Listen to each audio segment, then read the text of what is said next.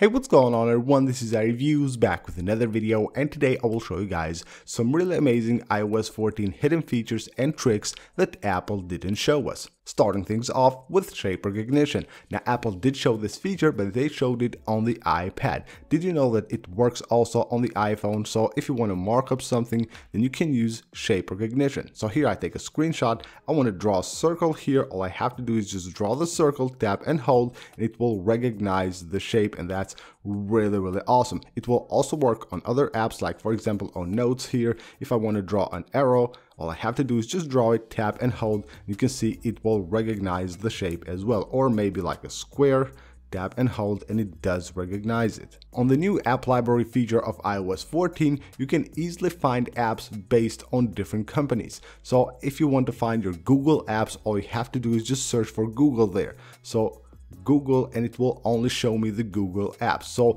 you will have to search there for apps, but you can see like I have here Slides, Snapseed, YouTube. I just search for Google and it will only show results from apps that are created by Google. You can now add captions to your pictures. So all you have to do is just open a picture on the photo library, just swipe it up like this, and you will have here a field where you can go ahead and add a caption, basically a title for any of your pictures. You probably have already heard about the back tap feature of iOS 14. You double tap on the back of your iPhone to perform an action and triple tap to perform another one. It can be found under Accessibility Touch, and then you will have here back tap. Now if you combine this with your shortcuts, then you can perform some really cool actions, like opening an app. Here I can double tap and it will open the Instagram app as easy as that. So of course you can do that with any app. So what you need to do is go to shortcuts and just add a new shortcut here, add an action, and choose here open,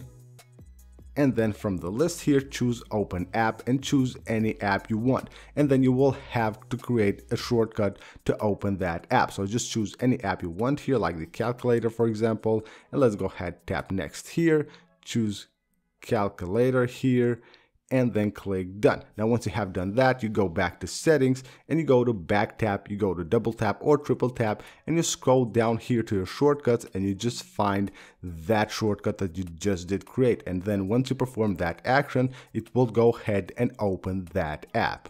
Back tap will also allow you to use Spotlight search within apps without leaving the app at all. So you just go to double tap or triple tap and you just select Spotlight. And now when you're on an app, all you have to do is just double tap and you will go to Spotlight search. You can search for anything you want here, double tap again or click cancel to remove it, and you'll be back on the app. You will have access to your Spotlight search without having to leave the app at all.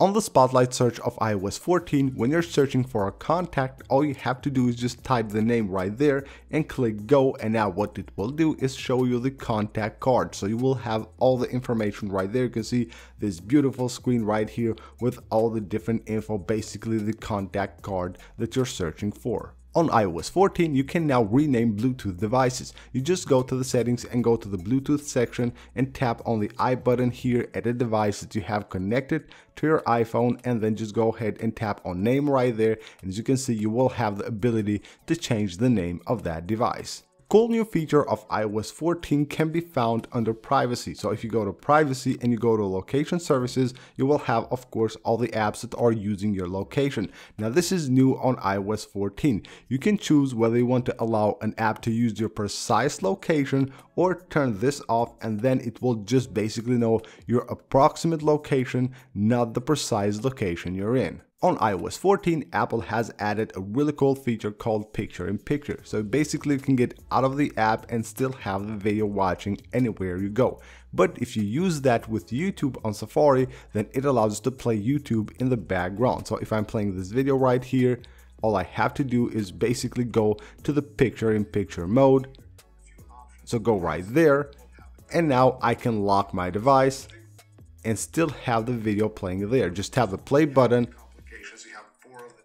and you can see right here the device is locked and I still have the video playing in the background from YouTube. A really useful feature of iOS 14 is one that Apple has added on the back button. So if you go, let's say, on an app like on the settings here, if you just go deep on it and you don't want to have to tap like 3 or 4 times to go back, you can tap and hold the back button. It will show you a list of locations where you can go. Like from here, I can go back to location services, privacy, or go to the front page of settings. Just tap right there and you're good to go. On the home page of your iOS 14 device, you can quickly move between pages by just tapping and holding the dots right there, and you will have the ability to just scroll like this and move between the pages that you have on the home screen of your iPhone. On the keynote, when Apple showed the home screen widgets, they also showed stacks, which are basically 2 or more widgets combined together. It's really cool, and you can also create your own. You can also have multiple stacks on one page, so all you have to do is just go ahead and drag a widget to another one and you will create a new stack, so you can have as many stacks as you want. And this is another one right here, which is really cool. For the weather app, you can add like different widgets with different cities and then combine them into a stack, and then what you have to do is just swipe like this to switch between different cities that you have added, and of course have all the cities in one stack and not have multiple widgets for each city. On the Shortcuts app on iOS 14, now you can create folders with different shortcuts. So basically separate your shortcuts or categorize them into different folders. Now what's really cool is that if you add the Shortcuts widget on the home screen, you can choose whichever of your folders you want to display there. So if you just tap and hold here and go to Edit Widget, it will give you the option here to choose all shortcuts or just choose one of the folders of shortcuts that you have and basically display there on the home screen. Now you can add another one here for the shortcuts. Just go ahead, add another widget and add another folder if you want to have 2 different folders of shortcuts as widgets on the home screen of your iPhone. A new feature on voice memos, which is really useful, is noise reduction. So basically when you go to one of your recordings and you go to edit it, you will find a new button. So edit recording, you can see this button right here. Now what it will do, it will automatically reduce the noises in the background on your voice recordings.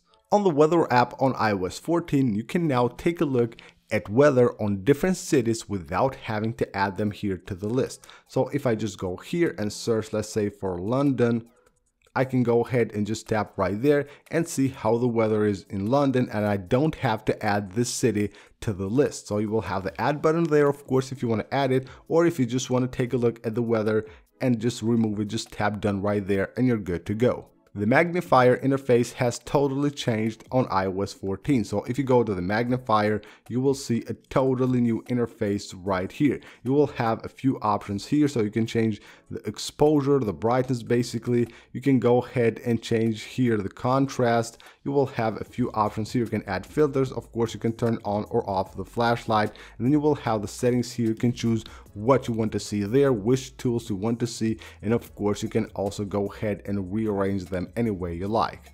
A feature a ton of people have been asking for is the mirroring in the camera app on the iPhone, of course, for the selfie photos.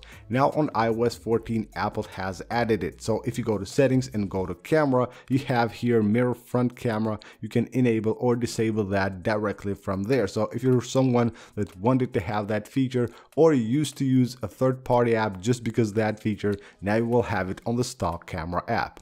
A really cool feature of iOS 14 is the ability to zoom way more on pictures. So previously on iOS 13 you used to have the ability to zoom like something like this, not more, but with iOS 14 you will be able to zoom way more on any picture.